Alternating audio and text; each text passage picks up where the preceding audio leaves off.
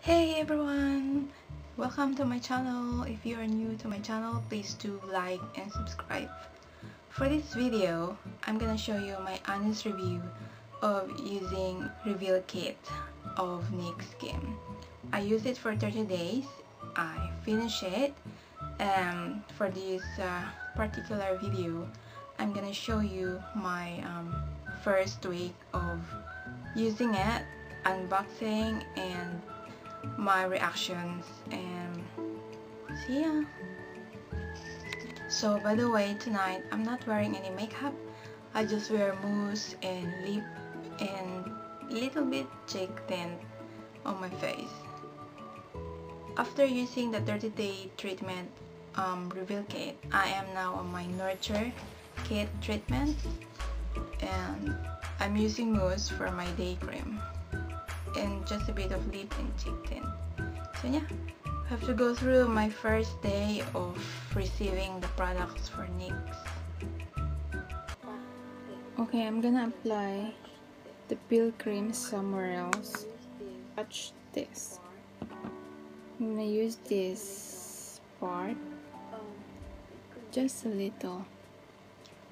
So I did the patch test first of the products dito, kung saan hindi siya nakikita in case mag-react yung skin.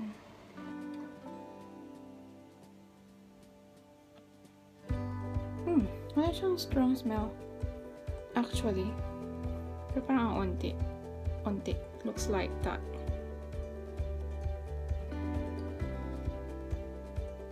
Brown. This is peel cream ng NYX.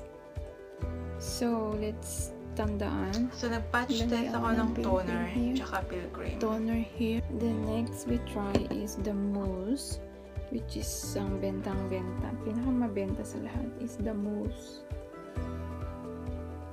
which is I heard a lot of good things. So my about face on that day, I've washed it with the Reveal Power Soap. Literally opening it for the first time. Oh no. It's white.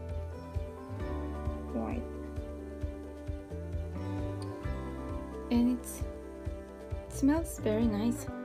It smells mild na parang siyang icing. So we're gonna put mousse somewhere here. So what are the ingredients of with tomato and centella extract? Somewhere here where my balat serum.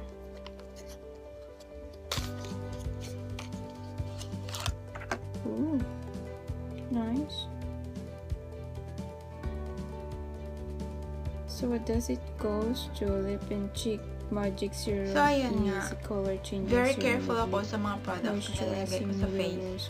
Kasi meron akong dermatitis before, and ayokong bumalik siya ulit. Sino ba naman na may gusto? So I'm trying to put something na hindi siya mati-trigger. And yeah, once na nag-okay ang skin ko, nag-stick na lang ako dun. So I'm happy with clear na lang na face. But didn't realize na my face na nagiging dull na siya. So that's why trinay ko ang Reveal Kit to have some glowing skin. So this is my face before washing the soap. Face after work, oily and everything coming. Oily and everything. And meron akong galit na pimples. Bago ako mag-start ng Reveal Kit, mapula-pula na yan dati.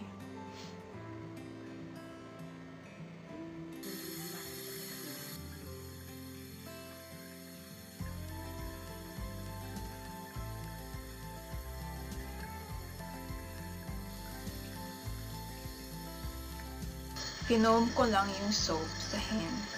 And then yun na yung in-apply ko sa face ko for maybe around 5 seconds muna to try if my skin reacts or if there's any sting.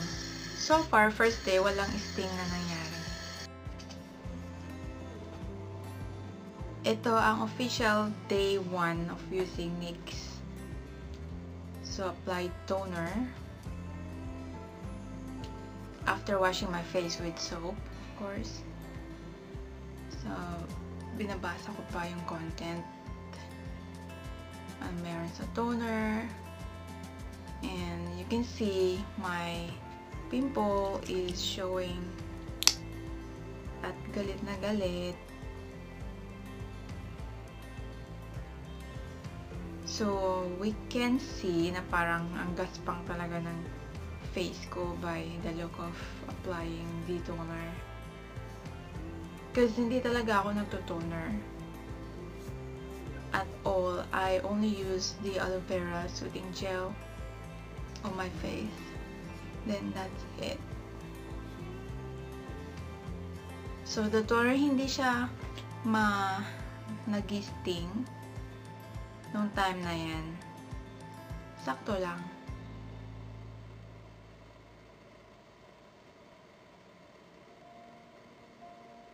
And I put toner on my neck too. Konti-konti lang. And I applied peel cream. So, nakakatuwa. Walang amoy yung toner, yung soap, tsaka peel cream.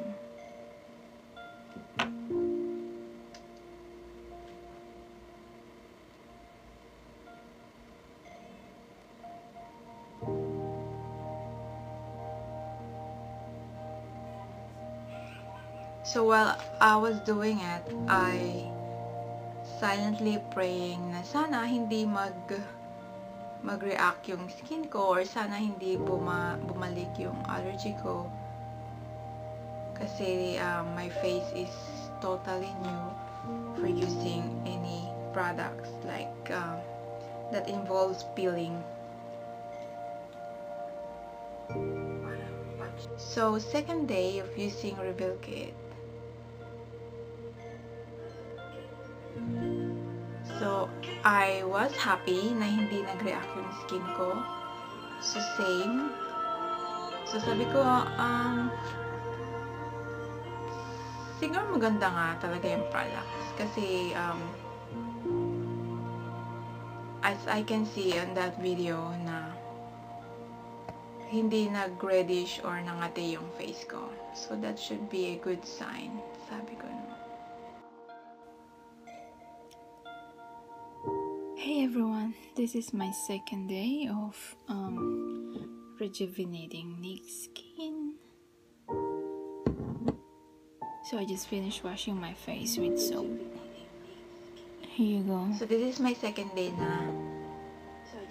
So lahat ng nilalagay ko sa face ko, laging ganyan ang face ko, nagbabalat. You can see my face nag-lighten na konti. Nag-dry na siya. Agad-agad. Overnight lang. And dry. And by the way, I am using second day, nag-dry na yung pimple ko. Serum. Maganda to. Super ganda nitong lip. I don't need lipstick. First time of using the lip and cheek serum on my lips. I am in love of the product. Super ganda siya.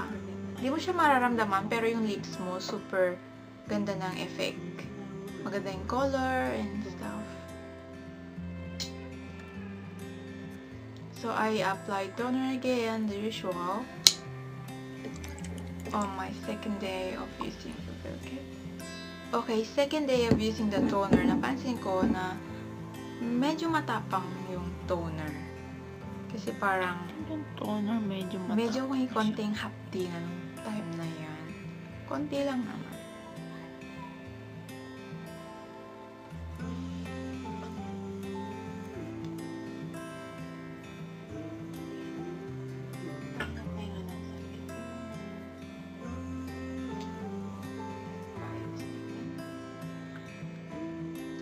So, pinahinga ko yung face ko ng mga around 5 seconds before I applied the peel cream na naman.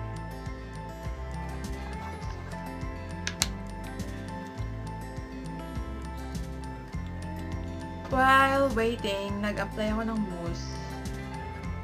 And ito ang pinakamaganda, ang sarap ng amoy ng mousse. Nakaka-refresh siya. At ayun nga, parang mapapatrust ka talaga sa products nila.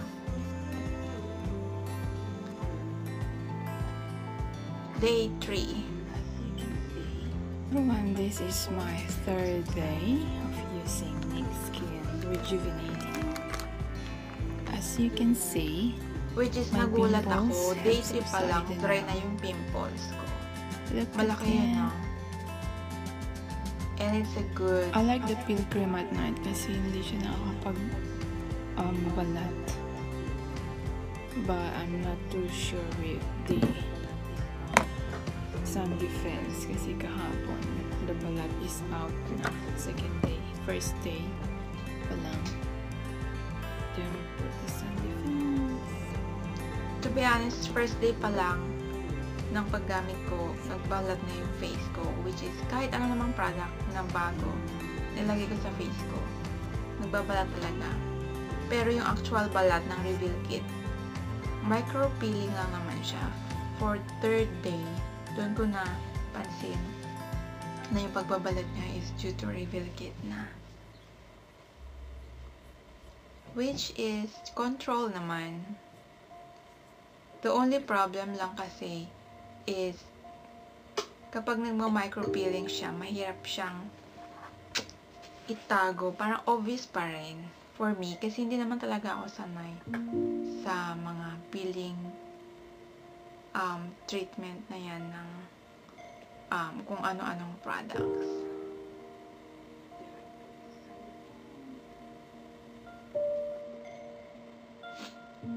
So yeah, you can see in this video yung pag-apply ko ng sun defense. The balat is coming. Nakikita yung dry ng skin and nagiging obvious yung peeling on my work of my third day of using Niksskincare. Carry lang naman siya. And this is my face after work, which is nung nag-melt na yung sun defense sa face ko, medyo dewy na siya, is nice na. This is my third night of using now the reveal kit. Look at my face. Reddish. Ganyan talaga yung face ko kapag walang aloe vera or kapag bagong hugas. Flaky, babalat. Third night, I guess it's normal. Third night, mahapdi na yung toner. So you need to use ice or electric fan or aircon or while using while applying toner para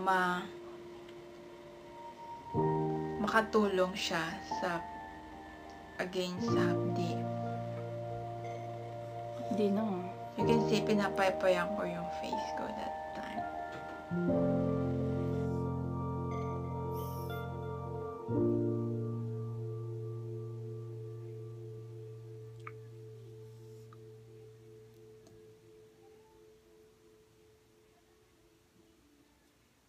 Okay.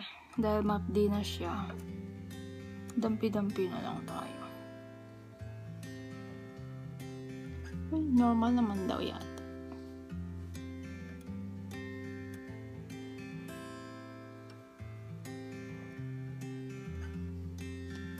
Pero yung sting niya, saglit lang, nawawala Third din. night, Parang it's dumaan because lang. weekend na during that time, nag-apply na rin ako ng mousse overnight. First time apply ang mousse. So this is me waking up on the fourth day. Excited ako buksan yung ilaw. Kagabi, nag-apply ako ng mousse. excited to see if my face reacted. Sabi ko, let's see and try. How's the effect? First time I put most of my face. Ayan siya.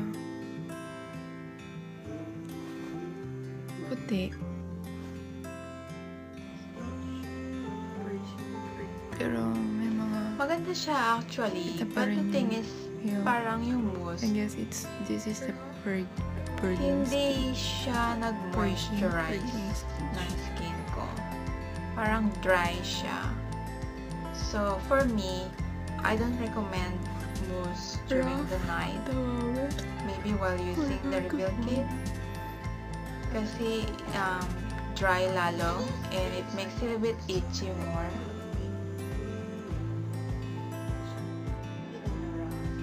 That's my 4th day. Good morning. So rough and just finished washing my face again. Patchy. Look. Kita nyo, rough. Rough and rough. Oh. Look, this is my face. This is my fourth night mahapdi. Ay, 4th day, I should say, mahapdi. I just applied lip serum na. So ngayon, maglalagay na ako ng toner. Pero pinagpapalit ako muna yung face ko after washing kasi medyo mahapdi siya. So, pag nilagyan siya ng toner, mas lalo siyang mahapdi.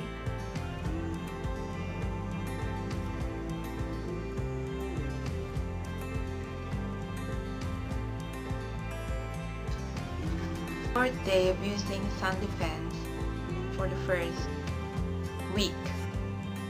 It's not nice kasi showing mas obvious yung rough, yung dry. So there's no way to avoid it. You have to go through talaga yung process na yun. Anyway, it's just a week or 2 na ganun talaga yung mukha mo. Kasi you're under treatment talaga.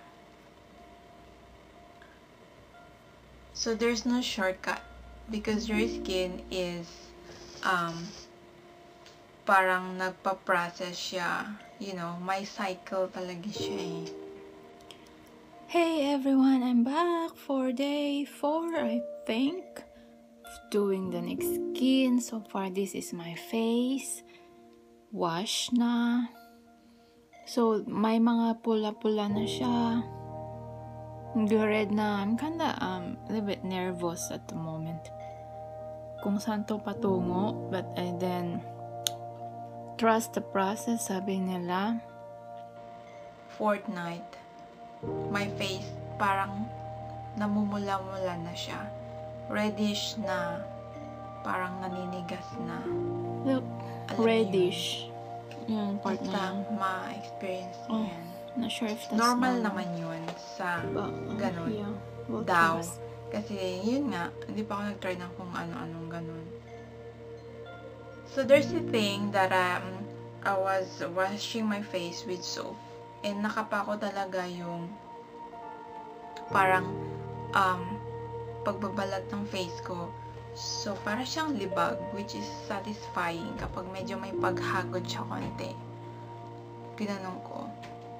Para matanggal yung, alam mo yun, yung medyo mapabilis yung peel ba or pag-alis ng dead skin sa face. I'm not sure if it's right, but maybe slightly hagod lang, it's okay. But not too much kasi parang may irritate ang skin lalo kapag medyo madiinan mo siya. So that time, super hapdi na ng face ko sa toner. So gumamit ako ng blower on my face.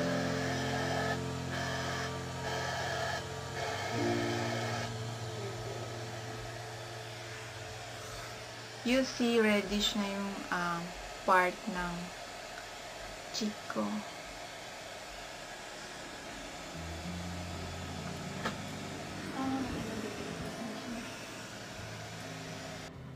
Hey everyone, So day 5 of using this is my day Reveal 5 of using Niksskincare. Reveal Kit. So this is my face for this morning. You'll see in this video, obvious na yung parang may black, hindi naman siya black, brown. Para na siyang mapa na may mga, I'm not sure what the term, maybe, basta ganun siya, brown na I woke up, my face is a bit reddish yung on this skin side with a bit tightened area. Nag-change na, So I think it should be na talaga yung outer layer. I'm gonna do our morning routine. Toner. I was wearing the lip After washing my tint face, a bit sting na naman. during the video. May hapde. So pahinga konti, then do the toner. See, look, my face still rough. I only applied na ano, And mahapdi the toner. lip serum na. That's day Moisturize my 5.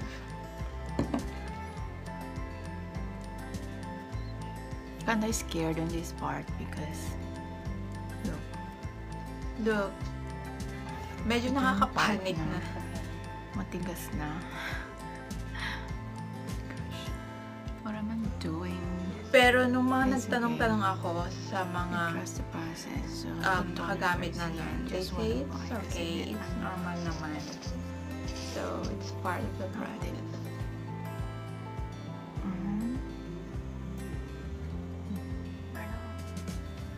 Ganyan. Baka-rough na ng skin. And, yun. I'm not sure if I also have some rashes during that time. Kasi ang face ko talaga, hindi ko alam kung may rashes ba o ganun lang talaga. Na-absorb naman ng bulak. Okay. I need to put the other See, my side. face like that, and on top of it, sun defense. It's very nice.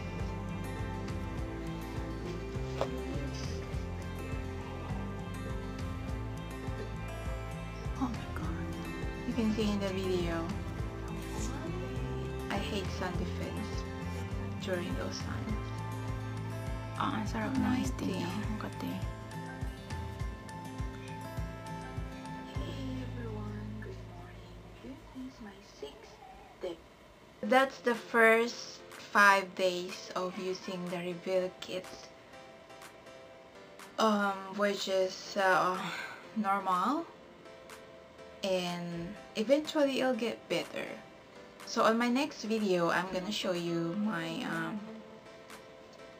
second week of using the Reveal Kit, which is day 6 to 10, and probably 3rd week as well.